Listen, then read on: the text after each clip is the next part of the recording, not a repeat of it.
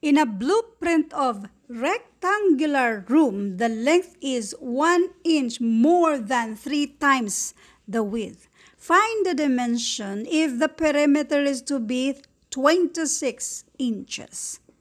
At ito ay galing sa isa sa ating mga followers na pinipm niya. So, dito sa ating FB page na ito. So, anyway, laging tandaan, when it comes to mathematics, relax lang. Madali lang ang mathematics. Now, i-drawing natin itong rectangular room. So, meron tayong rectangular room. Anong ibig sabihin ng perimeter? Yung perimeter, yan yung mismong total sides. Total sides. So, meron tayong dalawang width. Meron tayong dalawang length.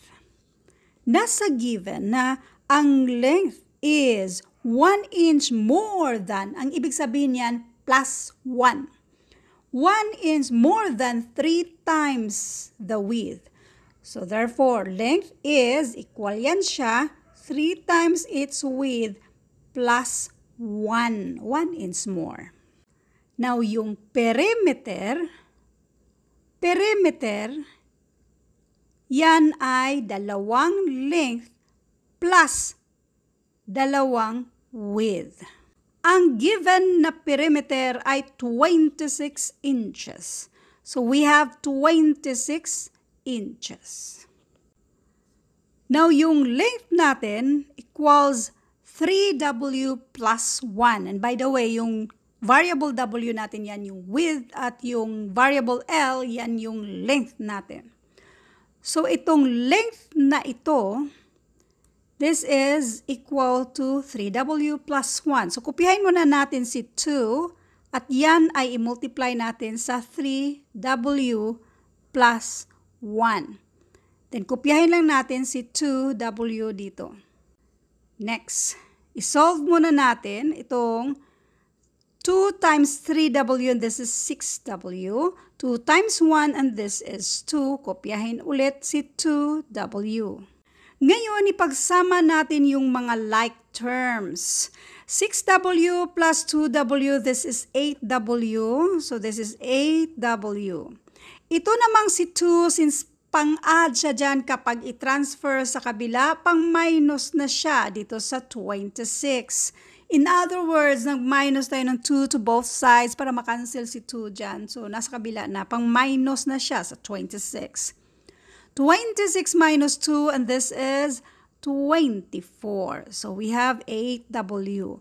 Para makuha natin yung value ni W, since si 8 ay pang-multiply dyan, pang-divide na yan sa kabila. In other words, nag-divide tayo ng 8 to both sides para makancel yan siya, si W na lang ang natira.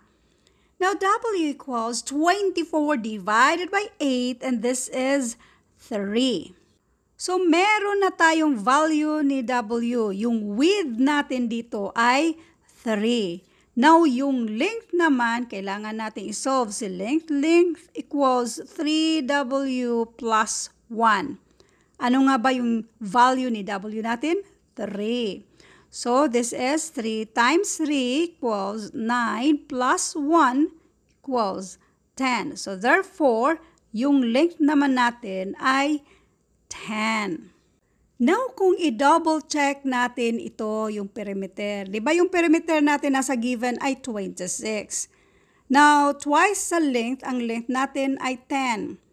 Then, i-add natin twice sa width, na width natin ay 3. 2 times 10 and that is 20. 2 times 3 and this is 6. So therefore, equal na sila na 26. Ibig sabihin yan, yung length na 10 at width na 3 ay tama.